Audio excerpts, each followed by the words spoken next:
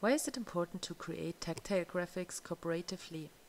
The complexity of images is in the most of the tactile graphics out there is too high.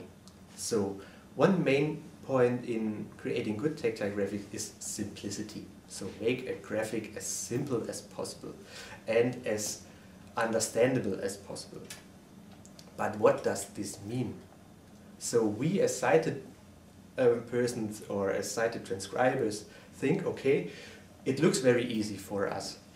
The shapes look distinguishable, they look understandable. This figure I drawn here looks like a cat to me, and all this we think as sight people.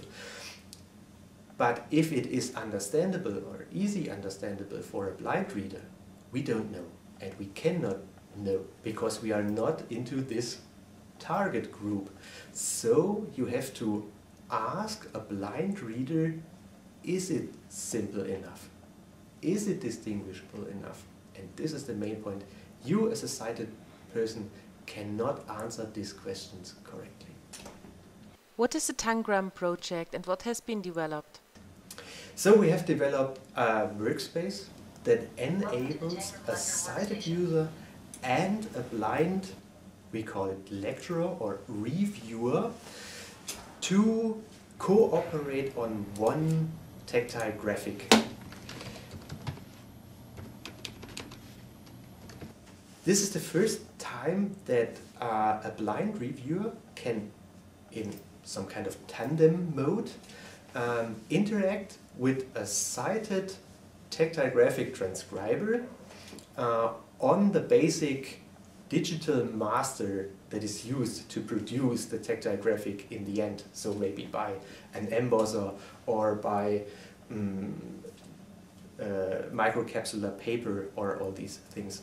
With the Tangram workstation, it is possible that a blind reviewer can directly interfere in the process of creating the digital master. So it is even faster. So no tactile graphic has to be produced in the official, in the normal, the current ways. So they can directly access it.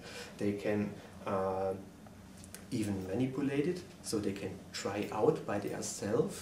Is it better in this way or it is better in that way? So have to be two elements, be placed more wider away from each other or nearby.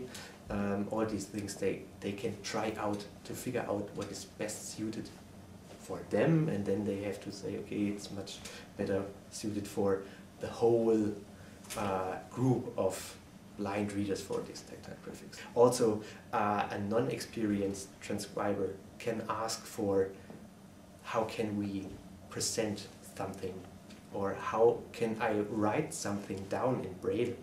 For example, even I don't know how to write down mathematical symbols or something in Braille.